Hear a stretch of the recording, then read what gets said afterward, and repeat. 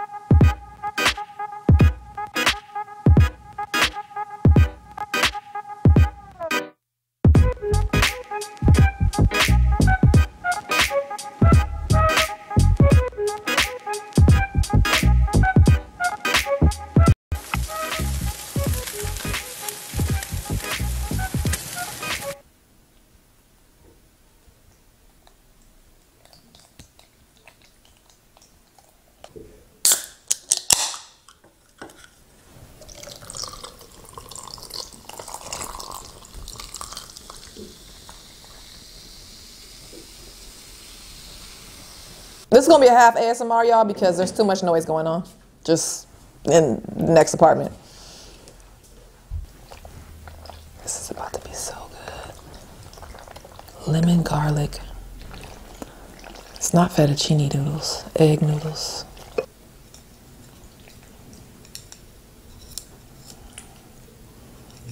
Oh, I can't.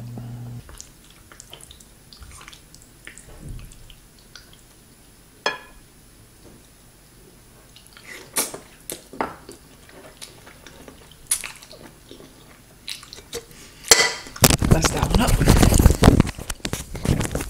I forgot to wear the mic.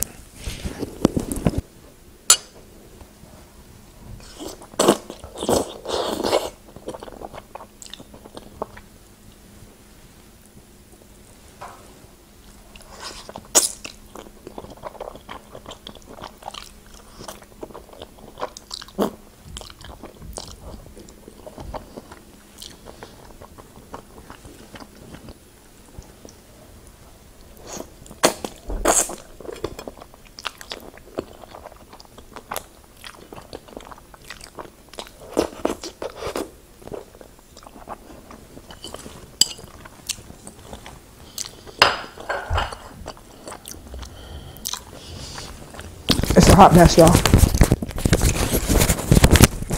All right.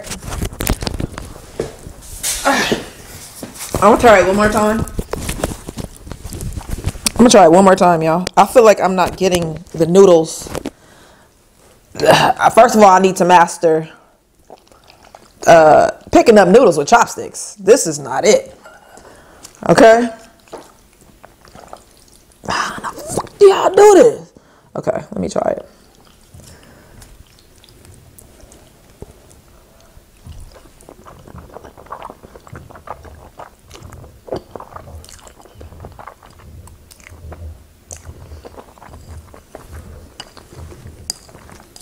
Okay.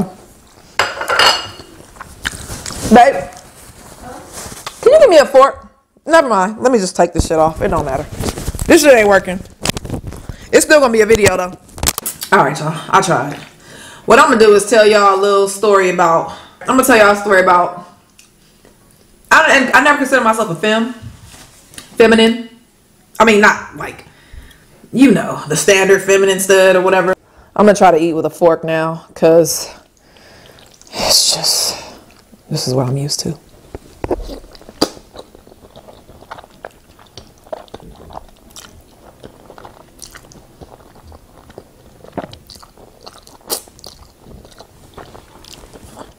I'm gonna tell y'all a story because this don't look appealing. This don't look appealing to me. And it might be too loud because this mic I have on. We're about to find out. Alright. Stephanie told y'all a story about when she used to be a stud.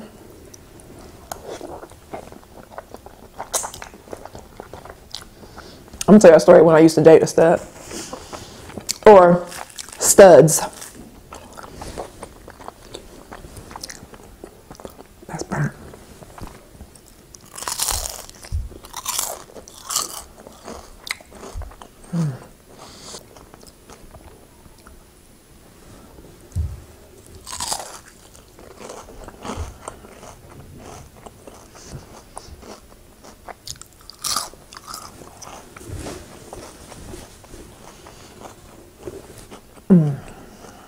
That's great.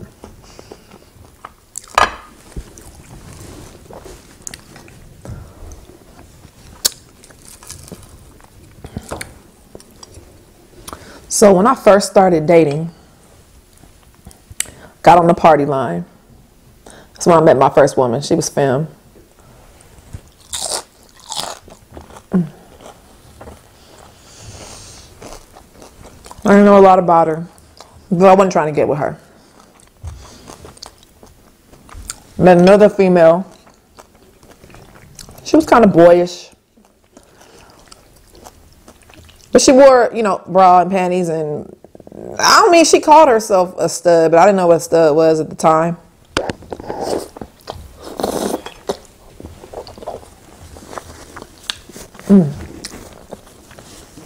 Only thing that was stud about her was the way she dressed.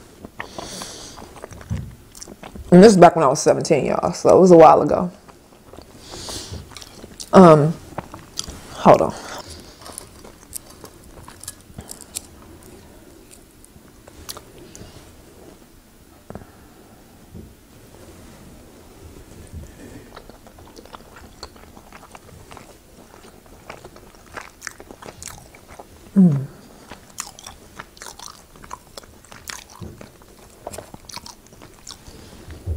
This is great.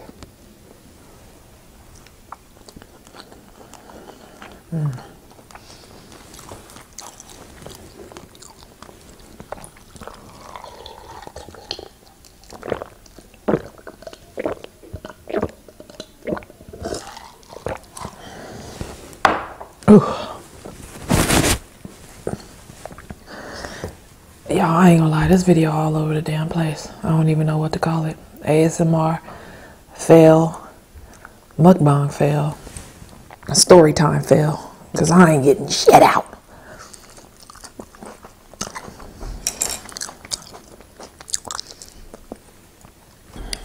All right, so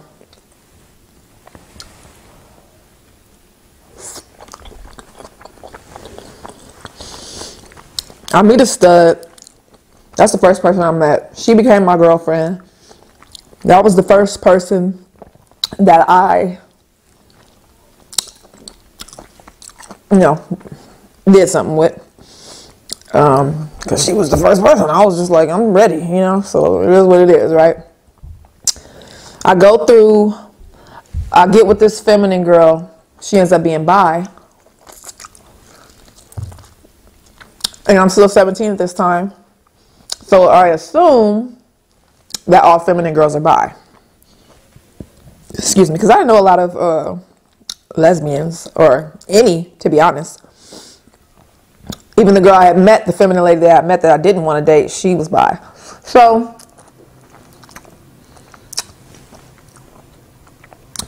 after I break up with the bi girl, because she wouldn't leave her boyfriend. That's why I broke up with her, not for, you know, any other reason. It's just that she wouldn't leave him. And she said she would. After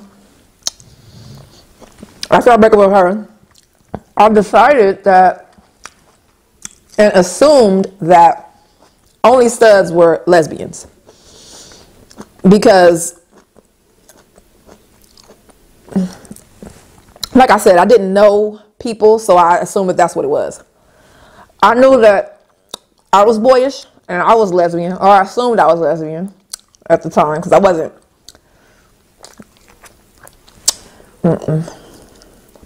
I'm a bad storyteller too. So anyway, I get with the stud, soft stud, whatever you want to call her, and I'm dating her for, I dated her for 2 years.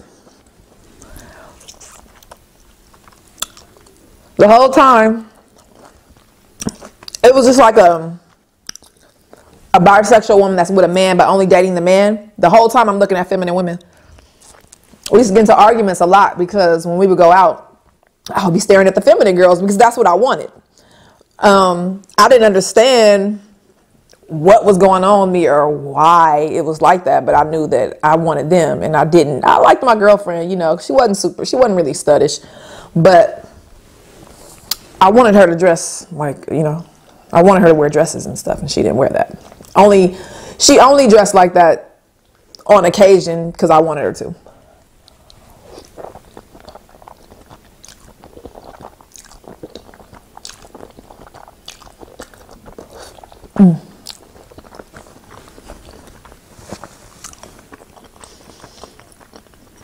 So I'm dating her. Cheated on her, I ain't gonna lie. Cheated on her a couple times with a feminine woman. I didn't actually like go all the way, but you know, messed around with some feminine girls. And then when I left her, I got with another femme. She was bi. I'm still young at this time, 19.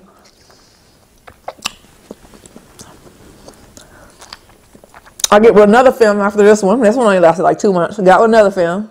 Now, mind you, the one that I got with after my little stud girlfriend, she was, she cheated on me with a guy. Then I get with this other femme. She tells me that after a few months of dating, she tells me that she wants to date.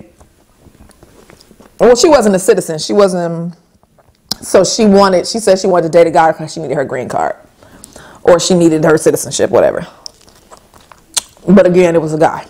So I'm like, okay. I think I'm still 19 at the time. I'm like, okay, something ain't right. I keep trying to date these feminine women that I like and I want to be with, but they all like men. I guess I'm going to have to be with a stud. And I'm like here in between because I got girls telling me to dress this way and dress that way. So I'm here just doing whatever, y'all. I was just getting by. Okay. I get what. After that relationship, I meet a stud. Yeah. 19. At this time, I'm 20. I meet this soft stud. She approached me or whatever. At the time, I dressed kind of soft, studdish kind of as well. So we start talking. I liked her conversation. I wasn't attracted to her at all, but she was cool. We got along. You know, she was a lot older and she taught me a lot. So I ended up just getting with her, y'all. She's a stud. That's who I had Elijah with. Now, when I met her, she didn't seem very studdish. Super studdish, I mean. She had her hair in a feminine hairstyle. And she wore women's clothes. She just wore them a little baggy. Or just not tight. As time went on, she started dressing more and more like a man. You know, or she started wearing men's clothes, men's underwear, sports bras. She wasn't doing that before. I started getting even less attracted to her. And I was starting to become myself because when I was with her, you know, I was still young and I was still impressionable. I still wasn't sure about, do I have to be a stud or a femme? Do I have to choose this and that? So she kind of chose for me. She was like, you should wear this because you look good in it. And a lot of other people was telling me too. So I was like, all right, fine. I started wearing all these girl clothes. You know, everybody was like, oh, you look good. You look good. A lot of people tried to talk to me. Like when I was dressing feminine, a lot of studs. I mean, I had a million. Not a million, but y'all, the same way feminine women do. I just had a bunch of, like, don't nobody try to talk to me now, thank God. When I dressed like a girl, I'm talking about just a whole bunch of studs in the club. A whole bunch of men used to try to talk to me, and I was very uncomfortable, very unhappy. I was like, why are all these studs? Why can't I get a feminine woman? So I would seek out women who I knew you know, wanted to like be with me, knowing that I had a girlfriend, feminine women, because I didn't know what else. I wanted a feminine woman. So in that relationship, unfortunately, I cheated with feminine women again. I did that for, you know, a big part of my relationship after like the first 2 years, not before that, but after about 2 years, and she started getting more manly, and so did I. I remember I used to leave the house and she would be like, why are you wearing that? You know, she would be mad. I'll buy little stuff, you know, so I'll be femme in the house and like around people, but I didn't act any different. But when I would go to the club, I would kind of like Stephanie when she was a fake stud for a year, you know, so I would wear something, you know, that I wanted to wear. I didn't have a lot of that, but I would wear it, and she would just be tripping on me, mad about it. And like I said, I cheated with a bunch of women. I mean, a couple, not a bunch. It was like 3 during the relationship. And let me tell y'all something. When I say cheat, I don't mean sleeping with, because I only did that with one of them. I just mean messing around. That's cheating to me. When you talking to somebody, you giving somebody your time, and you touching them or whatever, that's cheating. So I'm with, you know, this person I had Elijah with, the stud, for 5 years. And finally, one day, I had my whole stud outfit on, like the whole thing. Normally, I wouldn't do all the way before I went out, but this time I just put on the whole thing and just was completely, and then completely, I even acted more like a stud than I ever had, like normally. I was getting ready to go out. She was like, where the hell you going? Look at you like a whole ass nigga. And I just got up in her face, and I was like, nigga, it was just like 2 best friends, you know, 2 studs, 2 peas in the pod, whatever the hell. And we almost got into a fight that day. I had to leave because it was nothing. I had to go. That wasn't like the straw that broke the camel's back, but it was soon after that I left because it was too much. It was like, one day she's going to tell me, because she knew how, you know, I was transitioning. She was like, she started to try to make me do feminine things because that wasn't, things I hadn't even done before. She was trying to make me do because she saw what I was turning into, which was myself.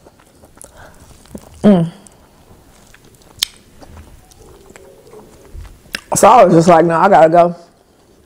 As soon as I left, not as soon as I left, but very soon afterwards, I mean, I needed to get a little bit of money to change my whole wardrobe. I threw all them clothes away. Well, most of them, because you know what was funny? I transitioned into like my grandmother, getting them comfortable. Even when I went from wearing boy clothes to wearing girl clothes, it was kind of uncomfortable for me to even go that way and then to go back. So it was kind of like I had to ease them in. I didn't have to, but that's what I did. And it's weird because I've always been open about my sexuality. Always. I struggled with the femme and stud thing. That's where I struggled. Like that was my identity. Like crisis, I guess. I know I was all over the place with this video, y'all. I don't even know what Stephanie's gonna do. Oh God, no. I don't even know what she's gonna do with this.